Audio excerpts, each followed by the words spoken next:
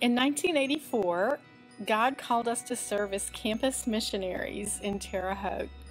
The first summer we were here, we visited every church in the association to meet the people and to introduce ourselves. Now, 30 years later, we're traveling to all the churches again to let you know that it's time to plan for the future.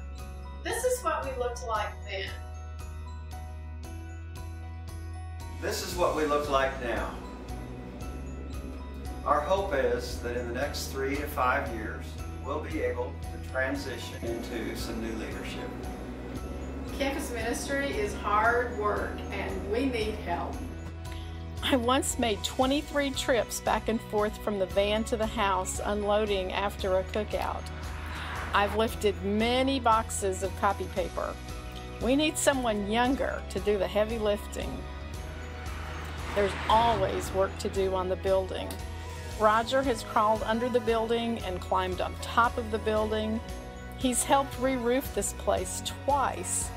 It's time for someone else to climb up and down this ladder. Mission trips are wonderful, but they wear you out.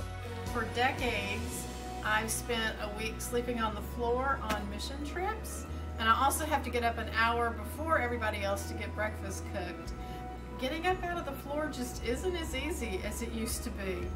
If you're going to work with college students, you have to work nights. Every semester we have a couple of weekly meetings that don't even start till 9 o'clock. We're getting too old for this. And the technology, oh my word. This is my phone. It's not a smartphone, and I'm not even smart enough to use half of the functions that it has.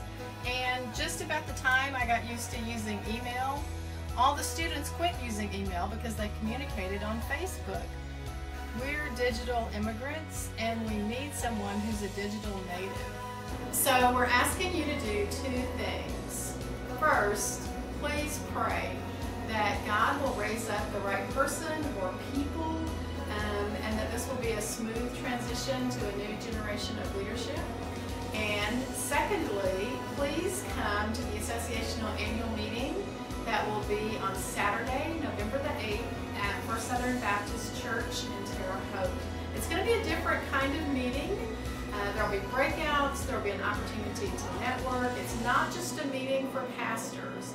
And at this meeting, we'll be talking about plans for how we're going to transition to a new generation of leadership. So please come. We're not getting any younger.